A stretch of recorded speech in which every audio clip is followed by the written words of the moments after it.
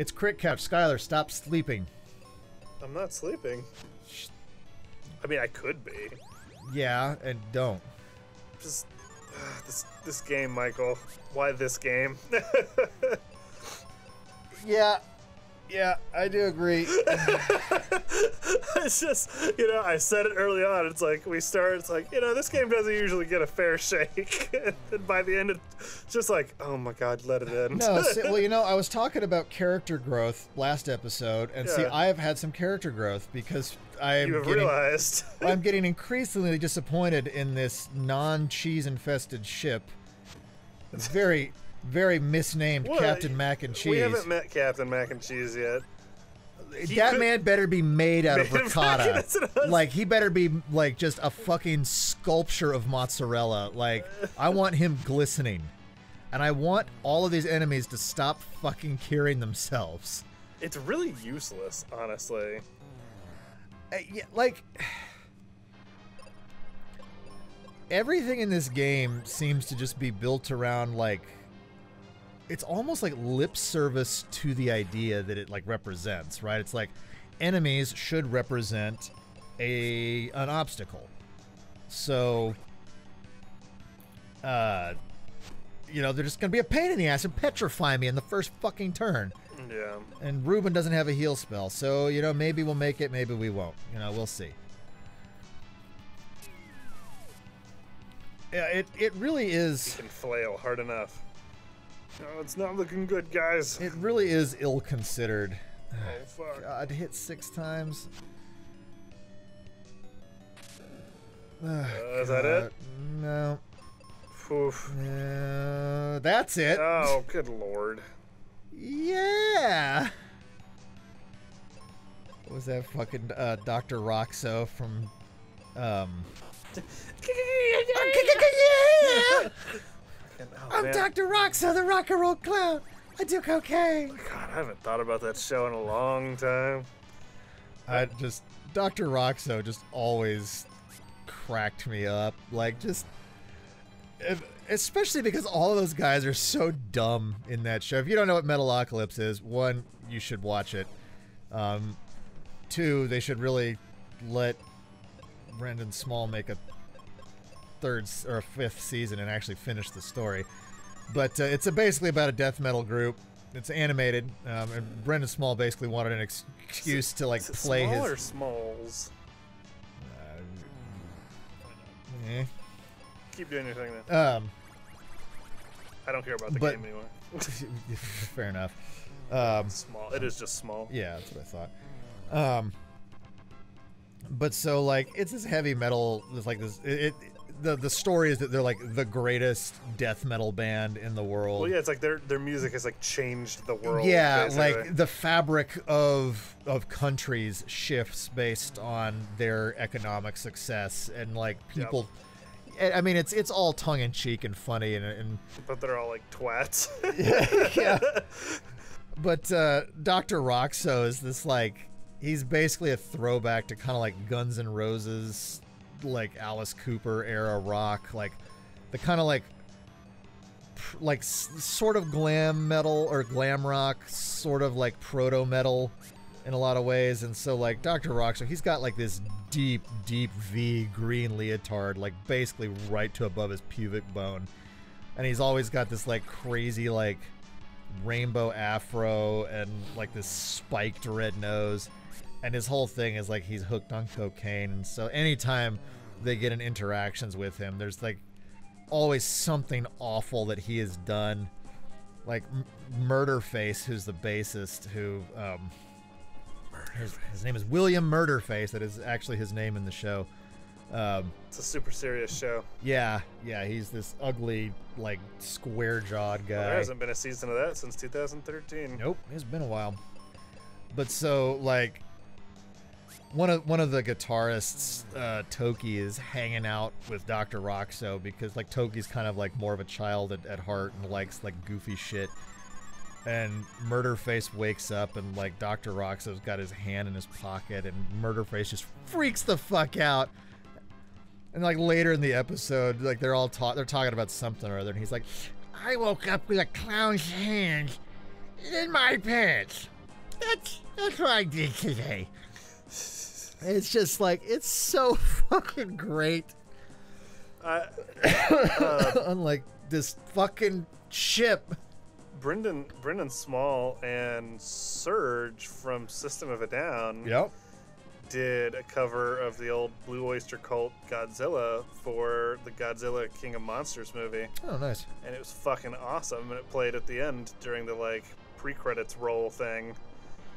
That's pretty cool. Yeah, I fucking love Godzilla, by the way, so. Yeah, he's a big kaiju person. Hell yeah, I am. Yeah, I'm literally a Godzilla sitting on the couch. I'm a kaiju person.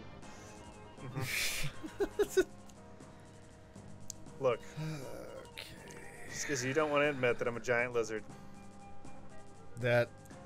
I knew we said we'd keep it secret, but the truth came out during this fucking shitty game.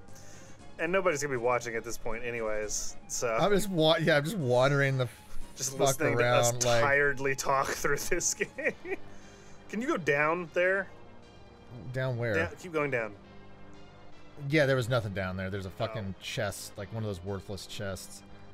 Do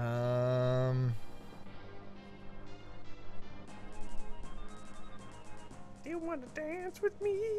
Do you want to see me sing? Really Can't don't. see the notes, but you can hear them. What? Jesus Christ, dude. What? I'm funny. The way you know is because you have to say it. Yeah, can you chop through the crates? I'm just curious. What, the barrels? Yeah, with an axe? No. Yeah, that checks out. No, I think I have to fall down at the right spot. If we don't find it by the time the end of this episode comes across, I'm gonna just look up a map because I'm getting real fucking tired of your shit, Bloven.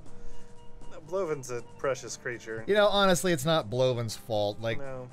It's Phoebe's. it is. Yeah, see, there's just like a weird ass statue at the foot of this thing. I don't know. Is that not a boss? No, it's not a boss. Well, it had way more detail than everything else. Yeah, and it's like super off screen, so you would never know. Okay. There's Baby.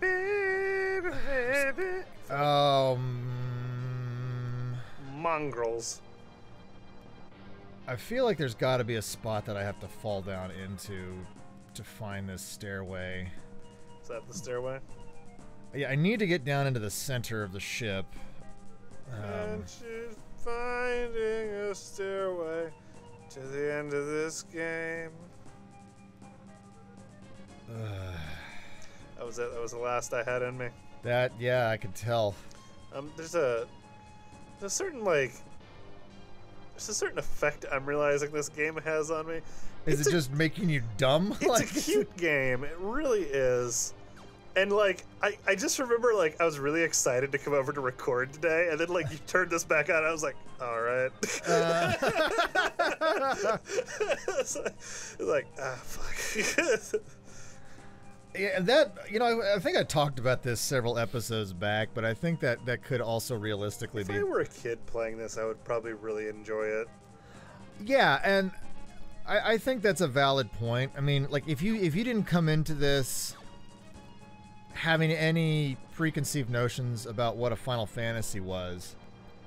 Well, yeah, that was your whole thing. Yeah, like I think you could easily kind of pick this up and kind of just appreciate it for what it was. In fact, I think I've seen some influences from it in some other games. Sorry about that. Like there's this one game. Open the chest. Do it. Okay. I just wanted to open a chest. Wonder. Wait. Nope. Couldn't you? Because you couldn't. You haven't been past that thing Yeah, yet, I have. right? Oh, okay. You just haven't been paying attention. No, that is accurate. Like I just became involved now. Yeah. I'm still comfy though. Hopefully my audio's all right. Yeah. I mean, your levels look fine. I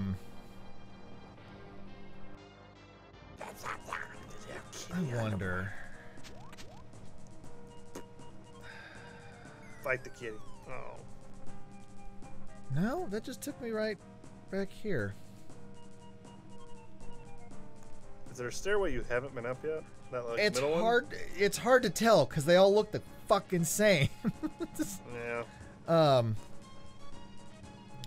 But yeah, I mean, I think like that whole idea of, you know, you could play this and, you know, in a time where you didn't have necessarily better options, because realistically there weren't a whole ton of RPGs going on. Like you had a couple things on the NES. You had like Dragon Quest, or Dragon Warrior is what it was called. You have what is your purpose, blue guy? Like, I bet you could move those crates or I something. really hope that's not the answer, because if it is, I'm gonna be a little pissed. But the Sphinx is like, oh, it's definitely the answer. if you tell me the answer, you can pass. What has 4 legs in the morning, 2 legs in the afternoon, and 3 legs in the evening? A centaur who had 2 legs chopped off. No, he has 6. Fuck, never mind. I'm out. Centaurs are technically insects. A horse that had 2 of its legs chopped off. Then it had one grafted back by the and evening. then got turned on. What? What? What the fuck? Wait, how did that even happen? I don't fucking know. Mystic Quest, everyone. It's turn-based. What the fuck? Mother goddamn fuck. Just That, mother goddamn fuck. You rang. man, like, that totally bypassed me making, like, the horse dick joke. So cool. Ah. Because it lost its legs and it got an erection by the end of the day. Yes. That's the joke. That's what I said. Jesus fucking Christ. Yeah, sorry. There goes that whole thing about like keeping it clean a little bit. No, it was bound to happen. Yeah. Okay. Hey, I think my phone stopped doing the thing. Like, I've just been fucking with it this whole time. Oh, okay. See, you showed it to me, and the screen kept turning on and off and on and off. Yeah, yeah. And I thought it was like having a seizure, and I was like, "Are you an idiot, Skylar?" My phone stopped doing that. No, it only, to clarify, it would only like stutter whenever I like turn like the screen on or off. Okay, that's all right. Yeah. No, I'm not. Mother fucking whores. Oh, Oh. the whores to end all whores. No, that was you. You never tried to push it. Because where else in this game have I ever had to push one fucking barrel? Can you not push? Are there maybe others you could push? There haven't been any other barrels that were in my way until right then. Okay. This... I feel like we should have tried that earlier, though. Well, I say we. Should we have? I was pretty checked out for the, for the record. Should we have, though? Like, nowhere else in this game has that been the solution. Like, I hope somebody watching was just getting I'm sure so... somebody was fucking mad about it. But like, seriously, like, why would I ever have assumed in this game about not pushing barrels that pushing a fucking barrel is the solution? Like, I'm trying to think back. I don't think we had to push anything in the Earth. The Earth realm is basically a fart in the wind compared to the rest of this game. You had to push those you had to push those like steppy things around, or the ones you had to like jump over.